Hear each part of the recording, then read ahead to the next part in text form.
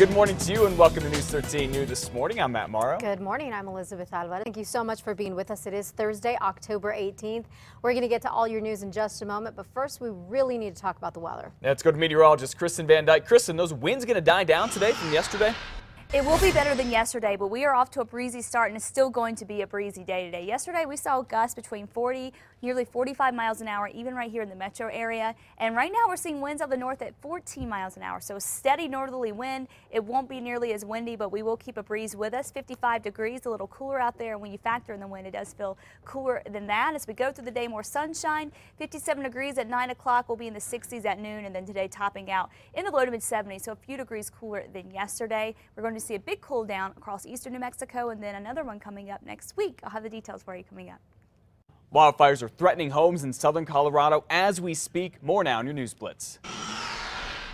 Exactly how many inmates have been accidentally let out of New Mexico's prisons early? A new audit is trying to find out right now. Details in 4 minutes. A little boy who was killed in what police call a drunk driving crash here in Albuquerque is finally laid to rest. And his dad has a message for the man accused of killing him. Hear the emotion in 3 minutes. A new report could be great news for neighbors who don't want a new Walmart on Albuquerque's west side. We'll tell you how you can give the city your thoughts on this coming up in 2 minutes. But first, dozens of homes in danger in Colorado right now because of 2 wildfires that are burning there as we speak. What you need to know and Kristen's forecast for that area starting right now. And happening right now, firefighters are still very concerned about not just 1, but 2 wildfires that are getting dangerously close to homes in southern Colorado. The first is the Little East fire. It's near Mancos, just north of Durango. It's already burned more than 100 acres and has forced families out of about 40 homes. Then there's the Vallecito fire. It's about 14 miles east of Durango on the west side of the Vallecito Reservoir. It's already burned about 250 acres. Firefighters have told families in 20 homes to get ready to evacuate at any moment, and they think that lightning caused this fire. Ladies? Yeah, and let's come back to Kristen here to talk more about the concerns about the winds, especially near the Durango area where we have these wildfires burning. Right. Well, the winds got going so early yesterday morning, and it was a windy day across the 4 corners. Even here in Albuquerque, we felt the wind, and the winds have died down overnight. So that's the good news, but they're going to be picking back up again, unfortunately, this afternoon. It won't be as windy as what we saw yesterday, but we're seeing a steady wind right now out of the east at about 5 to 10 miles an hour, steady at 7 miles an hour up near Durango. And we're going to see mainly an northeasterly wind as we go through the morning, and then we're going to see it kind of change direction as we go through the day. Relative humidity still really low, so that's not going to help things out either. But again, the winds won't be as bad as yesterday. We're going to be looking at a northeasterly wind at about 5 to 10 as we go through 9 o'clock, so lighter winds, temperatures in the upper 30s, no issues there. Temperature-wise, of course, no issues. We'll be in the low 60s as we go through the day. For your lunch hour, relative humidity dropping to 15%, and we're going to be looking at winds out of the west at about 10 to 20, and then we could be looking at 15 to 25 mile-an-hour winds later this afternoon. So winds could be a factor. It does look a little better as we go into the weekend, and there are some showers in the forecast too. I'll have more details and of course your complete 7-day coming up.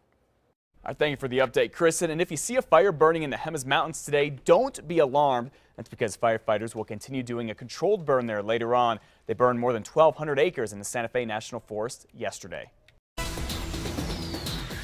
Developing news, it could be a huge victory for neighbors around Coors and Montano on the west side later today. That's when Albuquerque's Environmental Planning Commission is set to get a report recommending that it does not allow Walmart to build a supercenter at that busy intersection. You can share your thoughts on that report at a store at a big public meeting this afternoon. News 13's David Romero is live out on Coors Boulevard in the west part of Albuquerque. So David, why is this report going to reject the Walmart?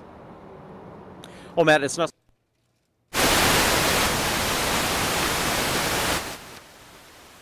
Okay, as you can hear, we have some audio issues with David. What he's saying is that it's not much of a proximity to the bosque or neighborhood opposition, but access to roads and the design not being pedestrian friendly. That will all be covered at this public hearing that's going on later today. The debate whether or not this big box store should be built on the site here on the west side is going on for more than a year. You've probably heard an awful lot about it.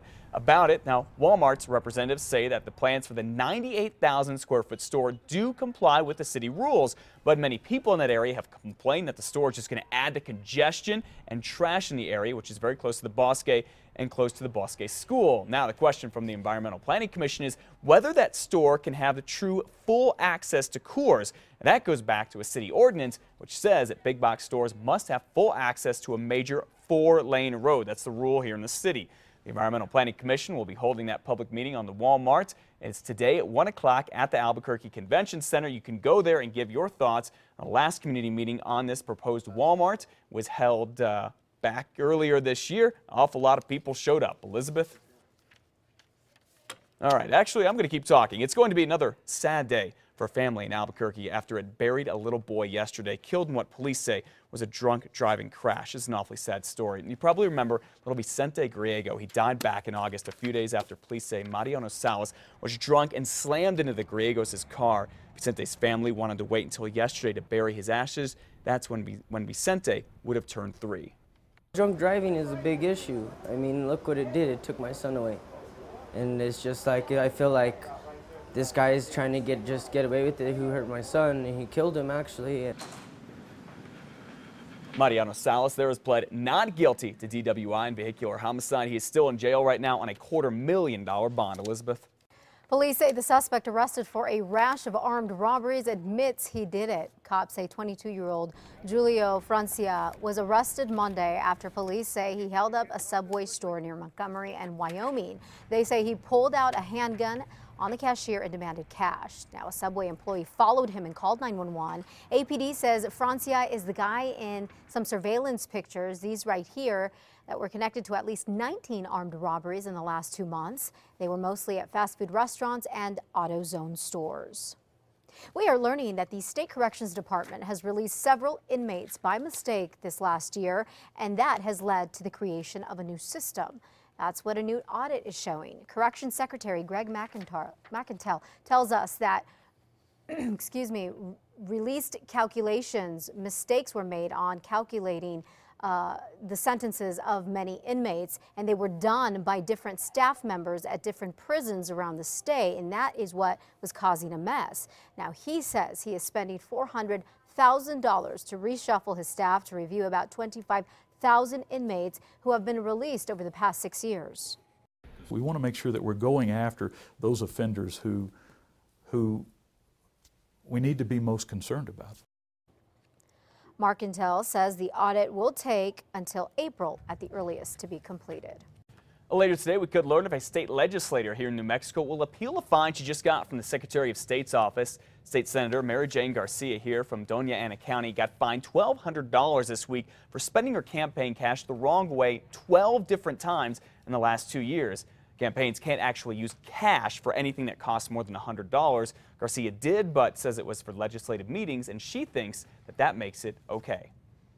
The University of Phoenix in Santa Fe will soon be closing its doors. The Apollo Group, which owns the university, says declining enrollment has forced the company to shut down 115 schools nationwide. The Santa Fe shutdown will affect about 50 students. The company will provide a place for them to finish their degrees in person or online.